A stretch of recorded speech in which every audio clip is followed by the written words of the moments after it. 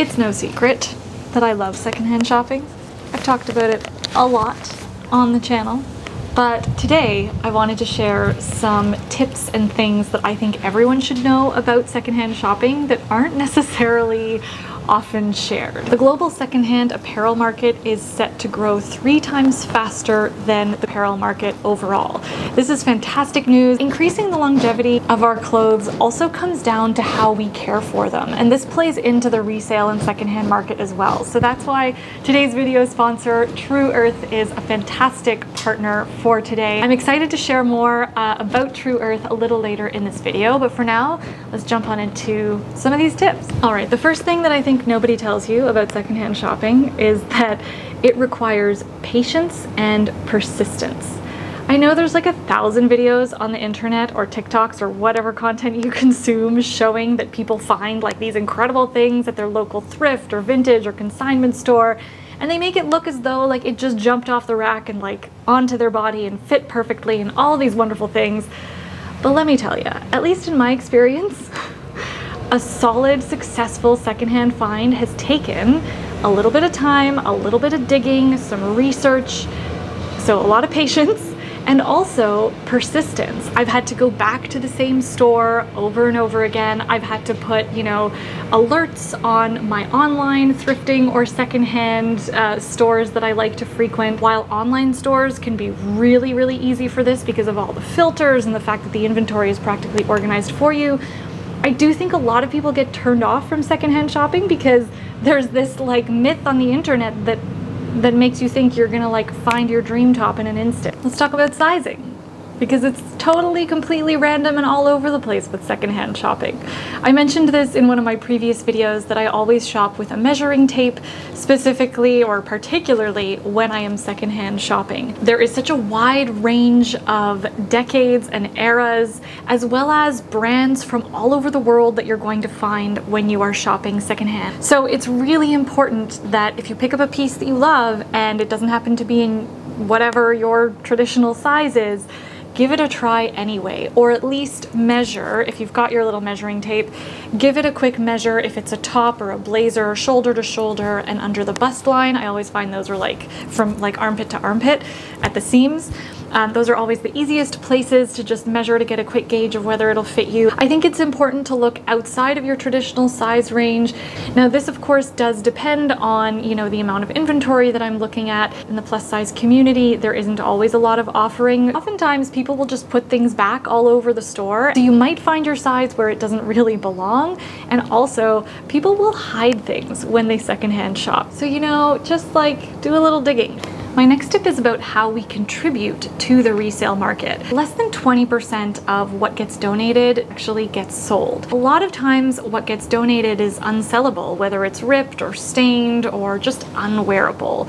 And we kind of leave these things up to these charity shops to handle. So keeping our clothes in really, really good condition from the beginning is the best mitigator to that excess waste of clothing and all of that unwearable apparel that really wreaks havoc on the secondhand market. So to stop the cycle of overconsumption and to be a healthy participant in the resale market and secondhand industry, it's about being mindful at every step of the consumption cycle, not just the end. So this means taking really good care of your clothes from the beginning. And that's what brings me to today's video sponsor, True Earth.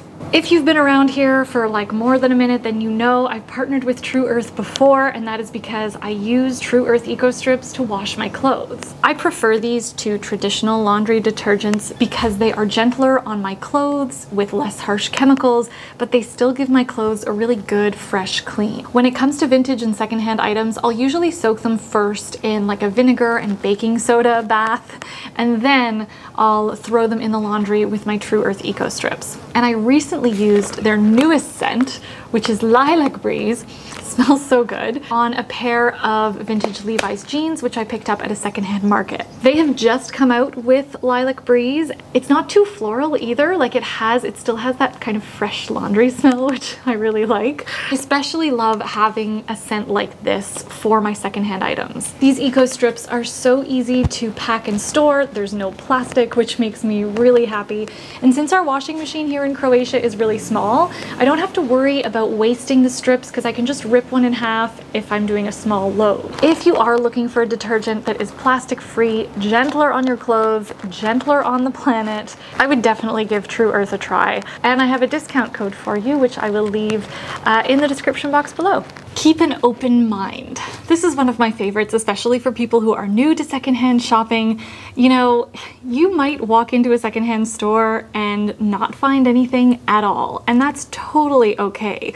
You might walk into a secondhand shop and find that there's nowhere to change except for in a basement that is like full of old, perhaps unusable appliances and weird little knickknacks, and that's okay too. I think that's part of the fun of secondhand shopping. It can be a little bit unconventional. The whole point is to just at least give these things a try.